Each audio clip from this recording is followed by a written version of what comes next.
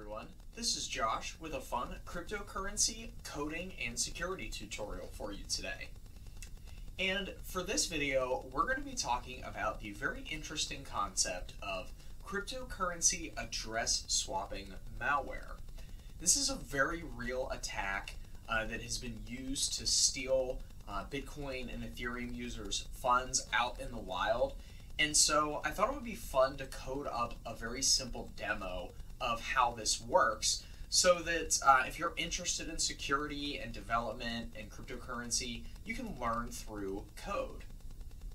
So first, let's talk about what crypto address swapping malware is, what it does, and how it's used to steal from people.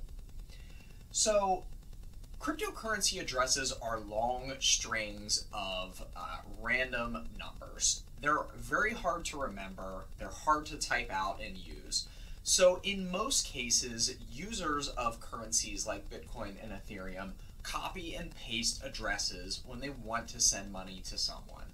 So whether the intended recipient is their own wallet, so maybe you're transferring from an exchange to a mobile phone or hardware wallet, or you're sending coins to a merchant, you would copy that address just like you would copy any other data like a web address or a bit of a text document.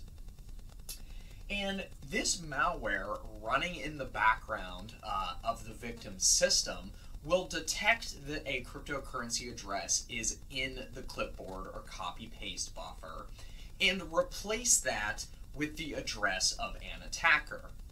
So the idea is when you go to copy an address to send coins to your wallet and you paste that address into your wallet software, you won't notice that the address isn't actually the one that you intended. And therefore, you will send coins off to the attacker or the thief instead of who you intended to send the coins to. Now, this is really insidious because again, these addresses can be long and kind of hard to, really look at and deal with. And so if you don't double, triple check your addresses, you can send coins off to that attacker. And the other reason that this is a very insidious attack is that cryptocurrency transactions are irreversible. There's no chargeback mechanism like there is with a credit or debit card.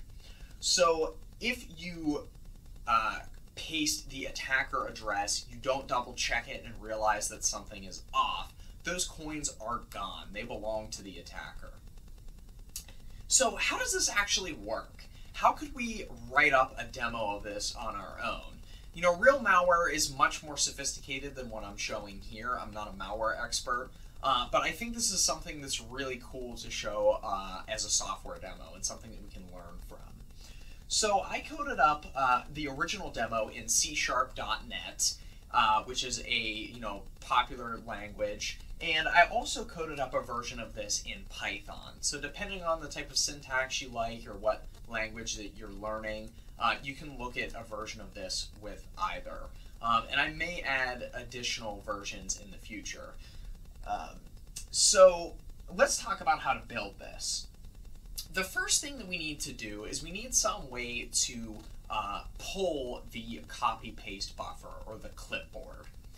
This is a OS-based construct, so Windows and Mac OS X and Linux all have some version implemented in the operating system of a way to copy data, to cut data, to paste data into different programs. So, maybe you have a text document of a website that you're interested in and you paste that URL into your browser and go visit that website.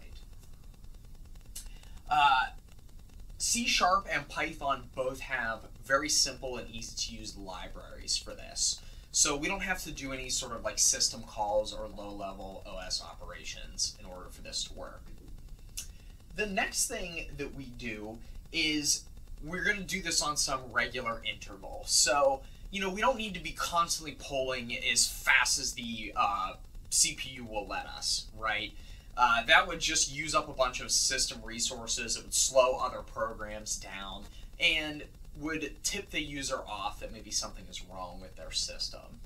So I think for something like this, polling every half second or second may be useful. A reasonable amount of time that when somebody copies an address, there's time for our attack software to swap it out with our address before they can paste it in somewhere else. And this won't use a lot of CPU cycles. It'll be pretty idle in the background and go hopefully unnoticed. So the next construct that we need is something called a regular expression. These are really useful tools for a bunch of things in programming, and most programming languages that are general purpose have some form of regular expression functionality or library. And what regular expressions are in a nutshell are tools for pattern matching. So you can write a regular expression that checks for text data that meets the format of a phone number, for example, or a name, a first name and a last name with a space in the middle, all sorts of things, email addresses. And we're going to use a regular expression here to check for a string that matches the format of a Bitcoin address. You can also do this for Ethereum or any other cryptocurrency that you're interested in for this demo. So as we pull the clipboard, we don't want to just replace any text data that's in the clipboard with our new Bitcoin address, right? If somebody goes to copy and paste a website URL and all of a sudden they have a Bitcoin address, they're going to be tipped off immediately that something is wrong with their system, that they need to run some sort of scan. We only want to replace a Bitcoin address with our Bitcoin address as the attacker in this demo. So as we pull, we'll use our regular expression to check for a Bitcoin address, and if it matches, we will replace the clipboard data using our system library, whether it's C# or Python or something else, with our attacker address. And therefore, profit if our user doesn't check their addresses. Now, of course, this should go without saying. Never steal from people. I mean, that's obviously wrong. And this is just an educational demo. But it's so simple, and it's such a simple yet sophisticated attack that has occurred and has stolen money from real people in the real world. So this hits home the idea that if you're a user of cryptocurrency, you should always be double and triple checking your addresses before you send coins. There could be something wrong with your system, like this form of malware, that would cause you to lose your coins. And again, crypto transactions aren't reversible. This is something that can be done, at least in a demo form, in a very small amount of code. So it's a really fun, interesting educational demo that spreads some security education. I would encourage you, if you're new to programming, if you're new to cryptocurrency and you're into computer science, try coding up something like this yourself. See if you can get it to work. It doesn't take much time. I made both of these in about 30 minutes or less. I am a software engineer by profession, but the amount of code involved here and the libraries involved here are both fairly simple and straightforward. So as always, it's great to spread security awareness, learn about computer science. I hope you found this interesting, and thank you for learning something new with me today.